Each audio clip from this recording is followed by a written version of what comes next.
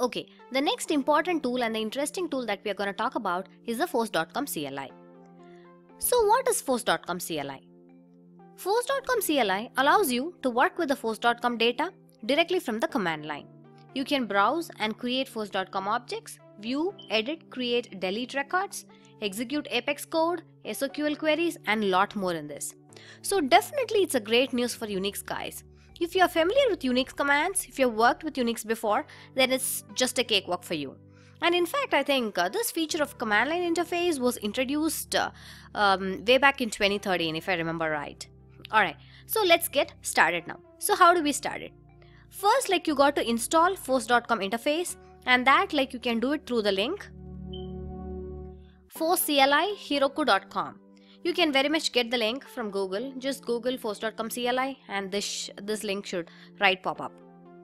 So once go to this link, and depending on your machine, if it's a Windows machine or Mac, download the force.exe file and place it in a location in your computer.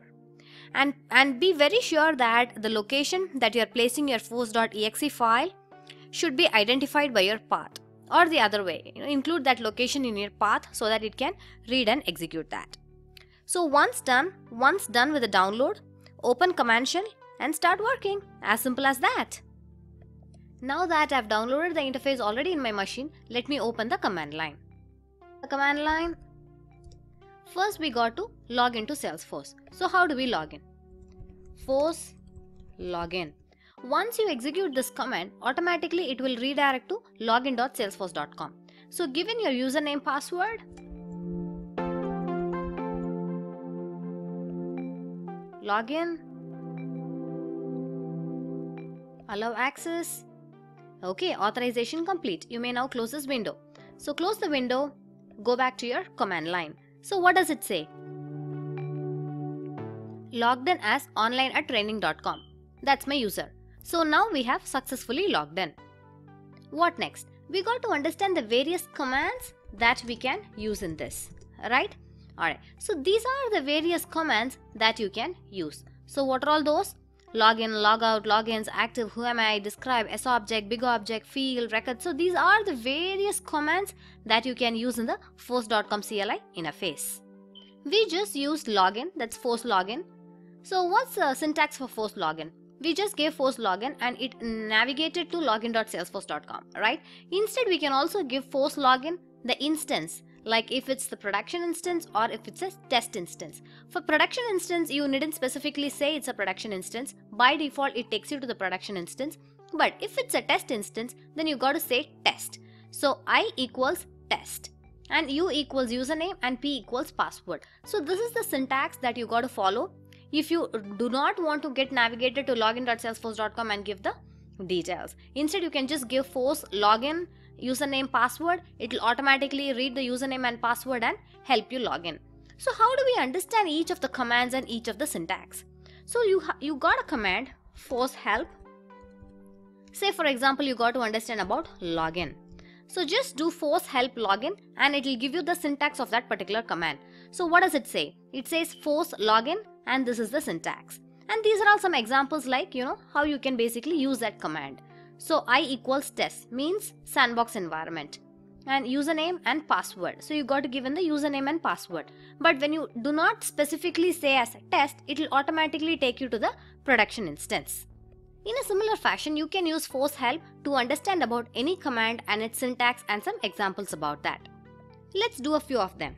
Force who am I means it will list down all the details of the currently logged in user. Next, force query. Force query is a command that is used for executing a SQL query. Say for example, select ID, name from account. So that is my query. You can just execute the query and you can view the output like this. So force query and give in your query within quotes. That will execute the query and give you the output. And you can very much export the output to a file. So how do you do that? Just after the command, given the location where you want to export the details. Say extract.xls. So automatically the query output will be exported to the particular location. this is the file that just got exported from the interface. So it has extracted all the ID and name details of the account, basically the output of the query. So similarly, like any command output, you can very much extract it to a file for any usage. Okay, getting back to the commands. Force S object. Force S object. It says force S object is not the correct syntax and it gives me suggestions. It says like force S object list or create or delete or import. So list will basically list down all the S objects in your org, and create will, it is basically for creating a new object. Delete is for deleting an object, and import is for importing the data. So, in this, you got to choose how you want to handle your S object. Say, for example, force S object list. So, this will basically list down all the S objects in the org. Just not the S object. Even you can list down all the fields that are associated to a particular S object.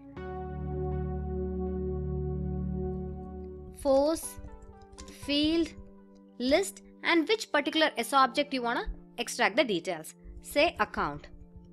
So it will list down all the fields and the data type of that particular object. Say now accounts, it has got all these fields and the related data type. Say for example, this name, it's a string, number of employees, it's an integer, number of location, double, owner ID, reference, etc. But just not that. In case of pick list, it just not says it's a pick list, but also lists down all the pick list values. So definitely this command force field list S object is a very useful command, because many times you want details of the object and the related fields. Basically that is called as a describing object, right? There are a couple of other tools using which you can basically describe the object, but then in some cases you cannot export the data. In some cases it gives you details only of standard objects. So this interface, force.com CLI interface, very much you can get these details and you can also export the details into a file. Another important command for admins is the force limits. This basically talks about the standard limits set by Salesforce and where your org stands with respect to those limits, like the data storage, the file storage and all these. So you can basically know like what are all the limits and where your org is basically with all those limits. And definitely handling password is one important task for admins. So force password, that would basically give you the status of the password, but just not that. If you want to reset the password, you can very much do this. And force log, force log is something that is very important. Is basically give you the details from the debug logs. There are as such like nothing in the debug logs right now, so it is giving me 0 records, but it pulls you values from the debug logs. And force import and export. Force import and export are something important. What is this force import and export? Force export basically exports the metadata of your org, and import it imports the metadata of your org. So this operation of export and import is very essential, because in every org, in any company or any project that you work in, we regularly take metadata exports. Metadata backups we regularly take from the production instance, and we basically have a shared drive or server wherein you can have all those metadata configuration in place. So this is a very regular activity that is done by admins, and that activity you can very much do using the force.com CLI. So force export. So force export, just giving this command force export will automatically export the full metadata of your org to the location basically where you copied your force.exe file, right? So in the same location you'll have a folder now created with all the exported metadata. But in case if you give a specific location, definitely you can point that location so that all the exported metadata will be stored in that particular location.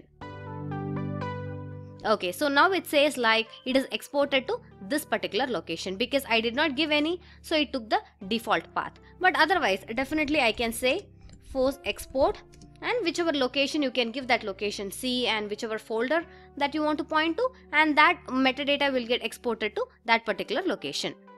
Similarly, there are different other commands that you can use. So try out all the commands. Definitely it's an interesting exercise to work with. Now comes the most interesting and the most useful part of force.com CLI. So what is that? You can automate process, you can automate jobs using force CLI. So definitely this is a very big advantage of using the command line interface. So how you can automate the command line? Basically how you can automate a process or how you can automate a job. CLI makes it very easy. When you want to basically automate a particular process or a particular job, it depends on if it's Windows or Unix or Linux or basically which operating system you are basically using.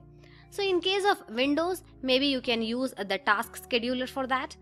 That will basically help you to run the task at a specific time that you have configured it accordingly. Or if it's Unix or Linux, definitely you can use cron tabs. Unix guys, you might be definitely aware of this. The cron tabs or the cron jobs that we call. Using that, you can automate your jobs. But in this example, now that I'm just quickly going to show you how do we create a batch file and how do we use the task scheduler for automating the CLI jobs. Say for example, we want to automate the metadata export, meaning we want to have the metadata exported to a particular location on a regular basis. Say every night at 10 p.m. you want the metadata to be exported to a particular location. So how do you do that? We just did the metadata export, right? Open the command line and you got to navigate to a particular folder, and in that folder you can create a new folder and then log into force.com. Basically, use force login and log into force.com, and then you got to export the data and then do a force logout. So all these set of commands, you got to create a batch file with these set of commands. So once you run the batch file, automatically all these commands would run and the metadata would get exported. So what next? Then you got to use the task scheduler for running the batch file at specific intervals, say every day or every week or every month. Basically how you have designed. Okay, so how do we create a batch file? First of all, what is a batch file? A batch file is an executable file basically holding a set of commands. So how do you create a batch file? You just open a notepad and save it with a .bat extension, and that becomes a batch file. As simple as that. So open a notepad and put in all your commands, whatever. Let me not put in the commands right now. Let me save it with .bat extension. Say metadata export .bat. So it becomes a batch file. Okay, so now that the batch file is successfully created, we got to put in the commands into the batch file, right? What are the commands that we are going to put in? So this is the batch file and these are the set of commands that we are going to put it. So what it basically does, cd and this particular folder structure. So you want to basically have all your metadata exported to a particular location in your computer, right? So this is the location that I'm targeting, and md whichever folder that you want to get created. So md basically creates a new folder. So all these basic unique commands you got to be a little familiar so that you can very easily work in this interface. So md and followed by the folder name. So automatically a new folder will get created. And then force login. Force login with your username, password, force export. And just not force export, I'm just giving the location where it should get exported. And this syntax is to append the folder name with the current date. Once done, do a force logout. As simple as that. So we are navigating to a folder, creating a new subfolder, logging to force.com, and then doing a metadata export and then force logout. So this is the set of commands that we are going to give it in the batch file. So once the batch file is run, this process automatically gets executed. First, let's do it manually and then let's see how do we use a task scheduler to automate this process. Okay, now we got to include all these commands in the batch file. So open the batch file means edit the batch file and include all the commands. So how do we edit the batch file? Simply right click, edit, and it will open up the notepad, put in all these commands. Edit and put in all these commands. Save it. So now the batch file is ready. So once this batch file is done, once we execute this, automatically the process will happen.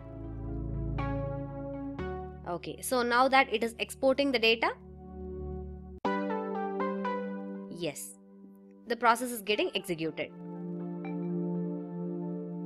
Alright, so now the process has got completed. Let me navigate to the location and see if the metadata export is completed. So this is the location that I have mentioned in the batch file. So a new folder has got created. It has got created with the name metadata backup, but just not that, with today's date as well.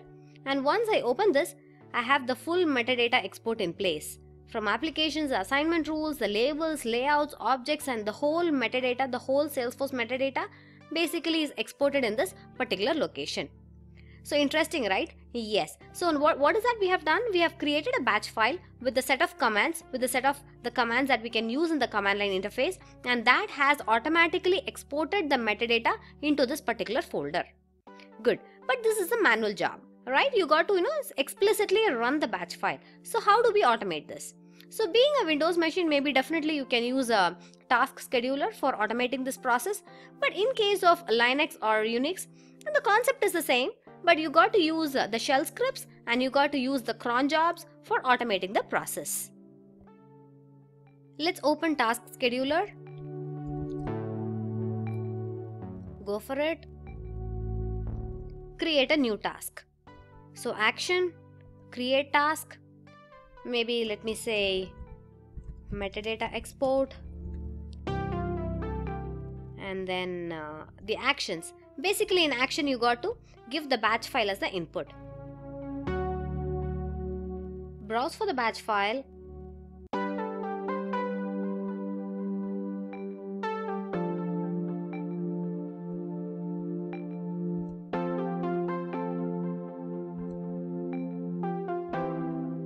And then you got to set a trigger. So what is a trigger? In a trigger, basically you say like at what intervals this particular job has to be done. So basically you can give a date, time, and you can say the task to expire at whichever, say for example it has to run for an year, and at what interval basically it has to repeat the task in 1 hour, or like at whatever time you got to give. So once you do this, once you give OK, this job basically gets executed. And what is this? The job will get executed at the interval as specified by you in the task scheduler. So at the time comes, automatically the batch job will be picked up and it will be run, and the metadata export will be saved in your machine. So interesting, right? Yes. So this is about Windows, and as I already told you, for Unix or Linux, try with cron jobs. So by this way you can automate process using the force.com CLI.